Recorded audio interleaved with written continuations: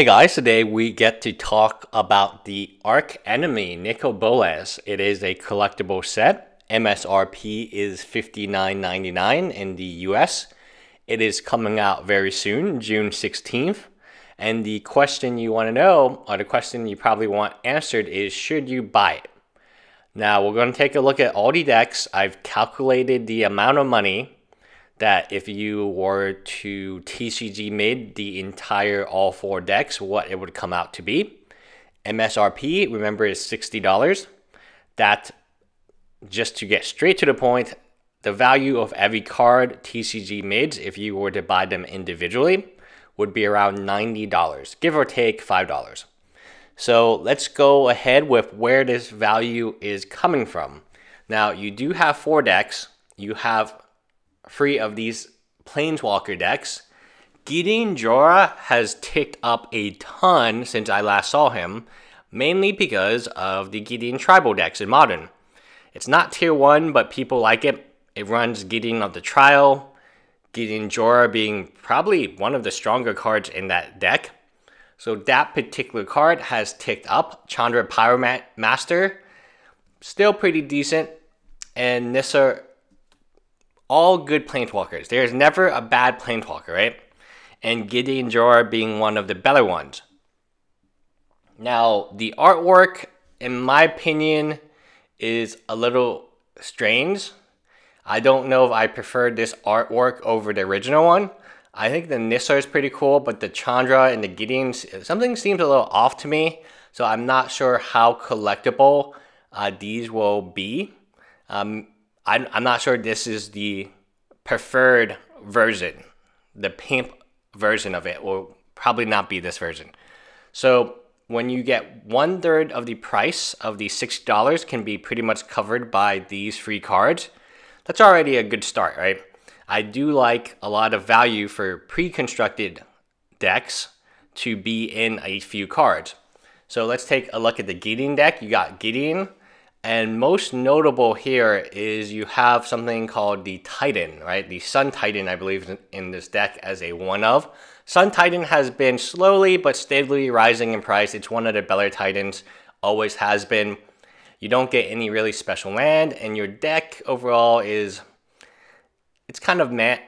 Like, there's not much value outside of Sun Titan and then the Gideon. The Gideon and the Sun Titan make a tremendous percentage of this deck in terms of financial value. You do have one of the Mentor of the Meek, which is interesting. A lot of these lesser rares, they're going to be pulled down by this deck. Flicker Wisp is also here. That used to be a pricey card. Then I believe they reprinted it and it's no longer, it's still a modern playable card. And out of this deck, I would say Gideon, you probably have your Sun Titan, and then your Flicker Wisp as valuable cards. Now, that doesn't mean that the deck is not fun to play with. It just, we're an MTG Finance channel, so I felt like instead of telling you how awesome it would be to play with, we should actually go over the financial implications of if you want to buy this deck. Is this deck worth buying? What is it worth? I think $60 is good enough. Here you have Chandra Pyromaster, and you do have the Red Titan. Inferno Titan is in this deck. You also have a Gutter Snipe, which is semi-valuable. Torchling is okay. And most importantly, you have Grim Lavamancer. So between the Planeswalker and Grim Lavamancer, and then the Inferno Titan, that is where the majority of your value will come from. I like the concept of keeping these together. I feel like Archenemy, when you take them apart, that's very bad. It has to be balanced. One time I was playing this was when Archenemy actually was semi-popular, and it was not balanced because the other person had a control deck which just took extra turns, and every time you take an extra turn, that's very good in Archenemy as the Nico Bolas figure. But I like it. I think it's kind of clever, and some of these cards for art and lore are unique. They're unique cards to this particular type of style. But I wouldn't take apart the decks And I think they're more valuable together as a set than they are separated. I don't believe they have much value, if any, separated in terms of what they would command on the market. Next, we get this card. I like it. It's got a Nissa. Most noticeable. What is missing is the Green Titan Primetime, I believe was his nickname.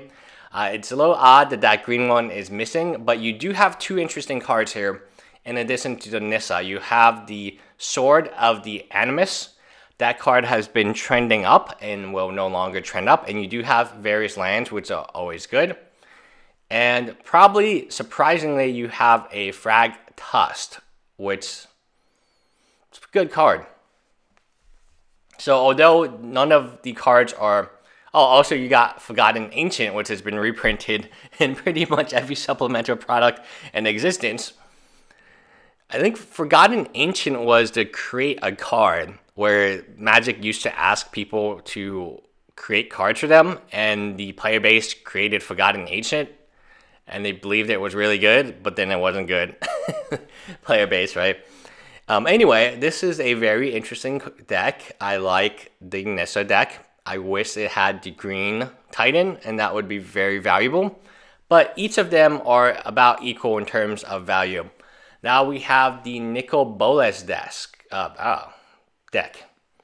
Nico Bolas is a good planeswalker. He is semi-valuable. I'm looking at Flame Tongue Kavu. Used to be a very expensive uncommon. You got Vampire Nighthawk. That's good. Harvester of Souls. Oh, okay. Baleful Strix. That's a good one. That one used to be like $15, $20 before all the reprints happened. Dreadbore. That's no longer going to be pricey. You got 2 Lightning Bolts. It's not bad. You got 2 Talismans. Now, the Talismans are actually surprisingly pricey because they are mana rocks, and anytime you get a mana rock, it is pricey. You got your Crumbling Nicopolis and a bunch of really interesting land. So overall, the Nico Bolas deck, if you split this among 4 friends, that's the deck you want to come away with. If not, then Gideon. The other 2, Chandra and Nissa, are the less valuable of the 2.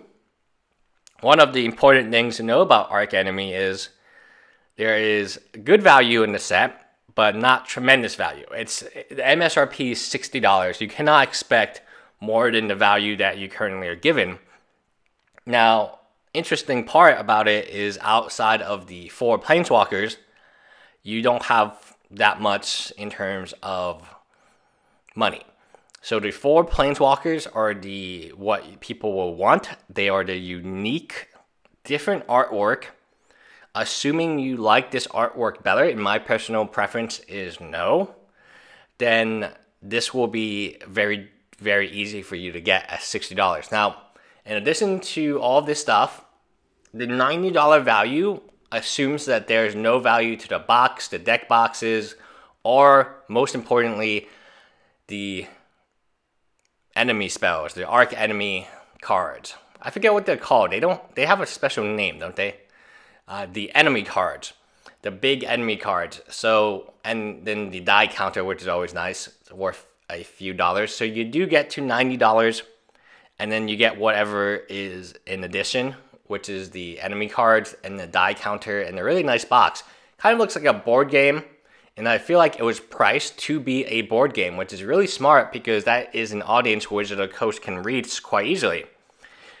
People who like playing board games. At my locals, there's like this group of people. They don't play Magic or Warhammer or any TCG games. I know Warhammer is not TCG, but that's also a very popular game. They just play board games. So I feel like this is a board game. You pay $60, which is about okay for a board game. If you want to see expensive ones, Settler of Catan is more than that, at least before discounts.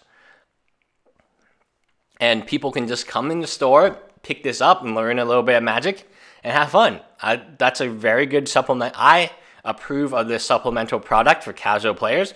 And if you have people who come in, my significant other always has some friends over and stuff, and we always have people who don't really know about Magic, but they know I have a Magic YouTube channel and they want to know more, and then they go to the house, and the house is littered with like fat pack boxes.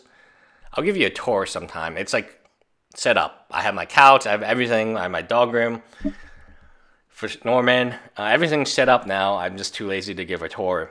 And yeah, but this would be perfect for those nights, those Wednesday, Thursday nights, Friday nights where you have friends over who are not interested in Magic, but they are interested in board games, and this plays like a board game.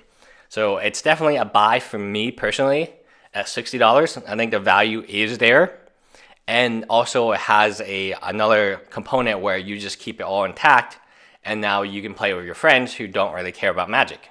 And everyone can have a good time. Anyway, that's it, guys. Bye.